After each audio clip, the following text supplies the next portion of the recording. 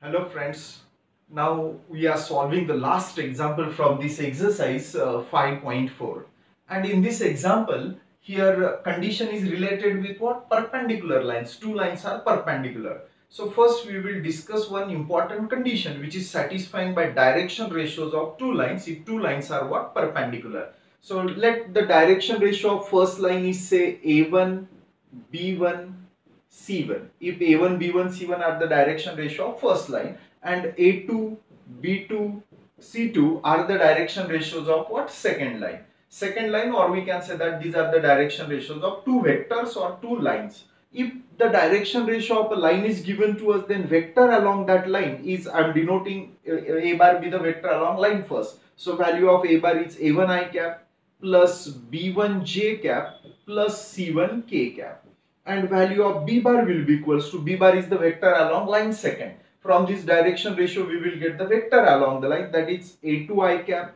plus B2 J cap plus C2 K cap. Already we have discussed that if vector along the line is given to us, then coefficient of I cap, J cap, K cap are direction ratios, or if direction ratios are given to us, we are able to find out vector along that line. Now if two vectors are given to us, then what is the formula to find out angle between them? Cos theta is equal to A bar dot B bar upon magnitude of A bar into magnitude of B bar. So in the numerator we are finding dot product of these two vectors.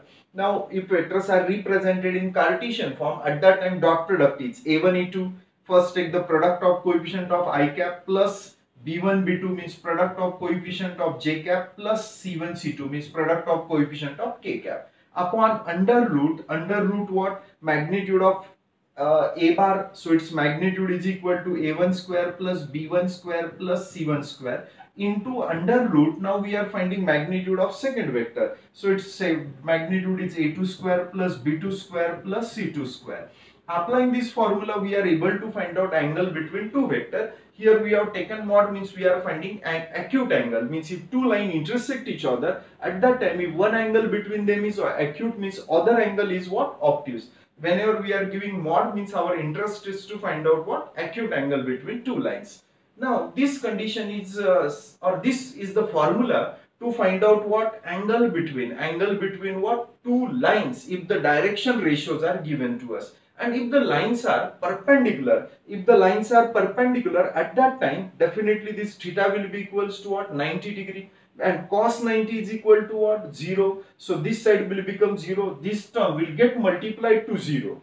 This condition is satisfying if theta is equal to what? 90, means if lines are what? Perpendicular. So then this side will become 0, and 0 into this term will become what? 0. This denominator will get multiplied on this side, means value of which expression is 0. So that A1 A2 plus B1 B2 plus C1 C2 is equals to what? 0. So this condition is satisfying if the lines are what? Perpendicular, and this condition is satisfying by what? Direction ratio of two lines, or we can say that direction ratios of two vectors if the two vectors are perpendicular, or we can say that if two lines are perpendicular. Now we are discussing condition for lines to be what? Parallel. Now if two lines are parallel, means this vector along the lines are also parallel, and we know that if two vectors are parallel and if the vectors are represented in what? Cartesian form, and if these two vectors are parallel, at that time ratio of coefficient of I cap will be equals to ratio of coefficient of J cap will be equals to ratio of coefficient of K cap. These ratios are what? Equal. But here as it stands, these are nothing but what? Direction ratios of two lines. And if direction ratio satisfies which condition? A1 upon A2 is equal to B1 upon B2 is equal to C1 upon C2. Means if ratios are equal, we can say that values are in proportion. But these are nothing but direction ratios. Means if lines are parallel, we can say that direction ratios are in proportion. And if lines are perpendicular, at that time direction ratio satisfies which condition? A1 A2 plus B1 B2 plus C1 C2 is equal to 0. Means see, direction ratio of two vectors or two lines are given to us, this formula is applicable to find out angle between them. This is the condition which is satisfying if two lines or two vectors are perpendicular, and this condition is satisfying if two vectors or two lines are parallel to each other. So note down this condition. Now using this condition for lines to be what? Perpendicular, we are solving this example.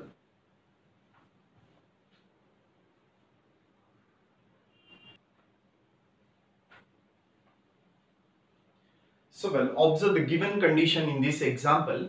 Here coordinate of 2 points are given to us, are 2 points. Then find the foot of perpendicular drawn from point B to the line joining the origin and the point A. So let us try to draw one rough sketch. Here a perpendicular is drawn from point B, where coordinate of point B are 4, 5, 6 on a line which passes through what? Origin and a point A, where coordinate of point A are given to us. Its coordinates are 1, 2, 3.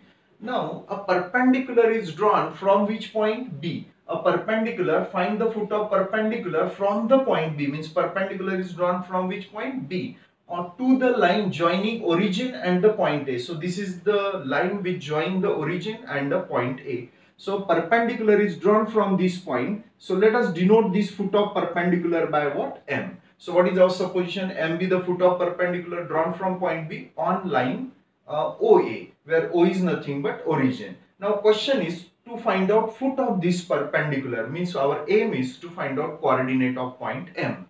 So whatever may be our supposition here, write down all these things. What is given condition here? Coordinate of 2 points are given to us. Coordinate of point A are 1, 2, 3 and coordinate of point B are 4, 5, 6. We are supposing that let M be the foot of perpendicular, M be the foot of perpendicular drawn from point B on line OA, isn't it? So already we have shown all these things in the figure. Now I am supposing that this point M, our aim is to find out what? Coordinate of point M, and M is foot of perpendicular. So this point M lies on which line? OA. So definitely it will divide this segment OA in some ratio, and let us denote this ratio by what? Lambda is to 1. So and let point M divides segment OA in the ratio lambda is to 1. So this is our supposition that point M divides this segment in the ratio what? Lambda is to 1. So therefore applying section formula we are able to find out coordinate of point M. So what is how to apply section formula? mx2 plus nx1 upon m plus n. Such type of formula already you have studied in your earlier classes in coordinate geometry. Here O is origin. So what are the coordinate of origin? 0, 0, 0. So what will get? mx2 means lambda into 1 means lambda, plus nx1 means 1 into 0 is 0. Means what we are getting? Lambda plus 0 means lambda upon m plus n. M plus n means what? Lambda plus 1. So this result we have got applying section formula. So whatever may be the method we are applying to find out x coordinate, same method is applicable to find out y coordinate. That my2 plus ny1 upon m plus n. Means what we will get here? Lambda into 2 is 2 lambda and 1 into 0 is 0. Means here we will get 2 lambda upon m plus n means lambda plus 1. Lastly, z2 so means 3 lambda plus 1 into 0 will be 0, not necessary to write 0 here, upon lambda plus 1. So applying section formula we have got the coordinate of point M. And question is also to find out what? Foot of perpendicular. Foot of perpendicular we have denoted by which point? M. Now to find out the coordinate of this foot of perpendicular, we will require the value of what? Lambda. Once the value of lambda is known to us, substitute the value of lambda and try to find out coordinate of point M, where M is nothing but what? Foot of perpendicular. And that is our question, to find out what? Foot of perpendicular. Means hope you have got it. Now to find out this coordinate of foot of perpendicular, we have to find out value of lambda. Now using given condition. Now we can observe that here line BM and line OA are perpendicular to each other, and just now we have seen one condition which is satisfying if two lines are what? Perpendicular by what? Direction ratios of two lines. So first find out direction ratio of these two lines. So direction ratios of line OA are, so observe the coordinate of O are 0, 0, 0 and A is 1, 2, 3. we know that if coordinate of 2 point on the line is given to us, at that time direction ratios can be found out as x2 minus x1, y2 minus y1 and z2 minus z1. Already we have seen all the result related with direction ratios and direction cosine. So here what we'll get, x2 minus x1 means 1, y2 minus y1 means 2 minus 0 is 2, and z2 minus z1 means 3 minus 0 is 3. Let us denote these direction ratios by a1, b1, c1. I am denoting it say by a1, b1, c1. So direction ratio of one line OA is known to us. Now find out direction ratio of second line, that is bm, and direction ratios of line bm are. So observe the coordinate of 2 point here, coordinate of B is given to us, and just now we have got the coordinate of point M, and we are finding direction ratio of this line BM. Again apply the same method, that is x2 minus x1, y2 minus y1 and z2 minus z1. What we will get, x2 minus x1 means lambda upon lambda plus 1 minus 4, y2 minus y1 means 2 lambda upon lambda plus 1 minus y2 minus y1 means 5, and lastly z2 minus z1 means 3 lambda upon lambda plus 1 minus 6. Okay, so now let us simplify this expression. So in every term we are taking what, cross multiplication. Here nothing is in the denominator, means 1 is there, 1 into lambda is what, lambda. So that is, so lambda, and lambda plus 1 into minus 4 is minus 4 lambda minus 4 upon lambda plus 1. Okay. Now here see what we'll get, 1 into 2 lambda is 2 lambda, and lambda plus 1 into minus 5 is minus 5 lambda minus 5 upon lambda plus 1. And lastly here take the cross multiplication, what we'll get here, 3 lambda minus 6 lambda minus 6 upon lambda plus 1. So that is, these are nothing but values of what, direction ratios. These are ratios. Ratios means what, we are able to cancel the common factor also. So if you observe these three terms very carefully, 1 upon 1 plus lambda, 1 upon 1, 1 upon lambda plus 1, 1 upon lambda plus 1, 1 upon lambda plus 1. Is it the common factor? So we are, after cancelling the common factor, denominator will get what, cancelled, because that term will get cancelled. These are the ratios. Ratios means we are able to cancel the common factor. Means remaining term is what, numerator. Let us simplify the numerator. Here lambda minus 4 lambda is minus 3 lambda minus 4, keep it as it is. Here we will get 2 lambda minus 5 lambda is minus 3 lambda minus 5, and here 3 lambda minus 6 lambda is minus 3 lambda minus 6. So denote these direction ratios by A2, B2, C2. Let us denote it say by A2, B2, C2. Now direction ratios of line OA are also known to us and BM are also known to us. But we can observe that these two lines are what? Perpendicular to each other. So since line OA is perpendicular to line BM, and since these two lines are perpendicular, that's why we can say that direction ratio satisfies which condition, A1 A2 plus B1 B2 plus C1 C2 is equals to what, 0. So A1 A2 means what, this is A1 means 1 into A2 is what, minus 3 lambda minus 4 plus B1 B2 is what, 2 into minus 3 lambda minus 5 plus C1 C2 means 3 into minus 3 lambda minus 6 is equal to 0. Keep it as it is. Now remaining part is to simplify this expression. 1 into this term means minus 3 lambda minus 4. Multiply by 2 to both the term in this bracket, here we will get minus 6 lambda minus 10. Multiply by 3 to both the terms in this bracket, here we will get minus 9 lambda minus 18 is equal to 0. Now collect the terms of lambda. Minus 3 minus 6 minus 9 and minus 9 will become minus 18 lambda, and collect the remaining term on another side.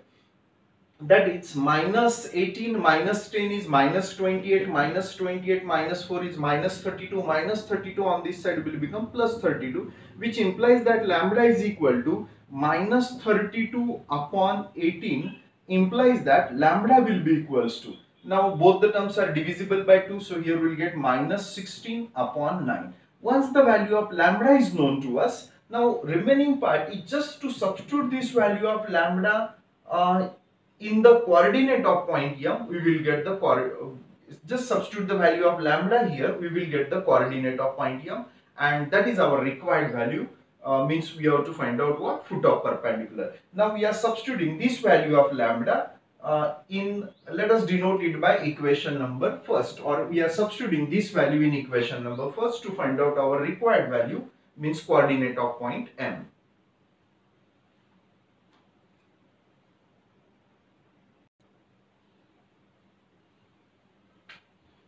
Now substitute this value of lambda in equation number first. So put lambda is equal to minus 16 upon 9 in equation first.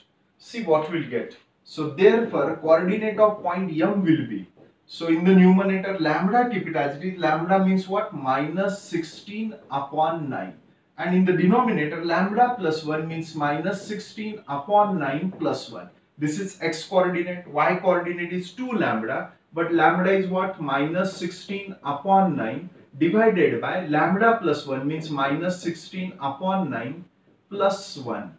And lastly, z coordinate is 3 lambda. Lambda is what? Minus 16 upon 9 upon lambda plus 1 means minus 16 upon 9 plus 1. Just we have substituted the value of lambda here. Remaining part is calculation part. So observe here very carefully, in the numerator minus 16 upon 9, keep it as it is. But if you observe the denominator here, we are able to take the cross multiplication. 9 ones are 9. Minus 16 plus 9 will be minus 7. Minus 16 plus 9 is minus 7 upon 9. So here we will get minus 32 upon 9. 2 into minus 16 is minus 32, and denominator is same. So here also we will get minus 7 by 9. Here we will get minus 48 upon 9 divided by minus 7 upon 9.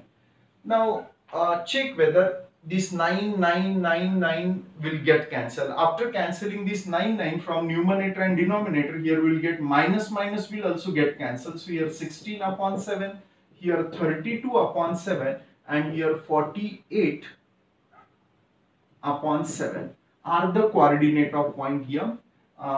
Answer given answer in the textbook is different from it, but I have tried to solve this example using 2-3 method. Even we are able to use some tally method also to check whether our answer is correct or not. So which tally method? Again we have to check whether this condition is satisfying or not. Lines are what? Perpendicular, means A1 A2 plus B1 B2 plus C1 C2 is equal to 0. If this condition is satisfying, means we can say that our answer is what? Correct. So answer given answer does not satisfy this condition, means definitely there will be some correction in the given answer. So this answer is here absolutely correct.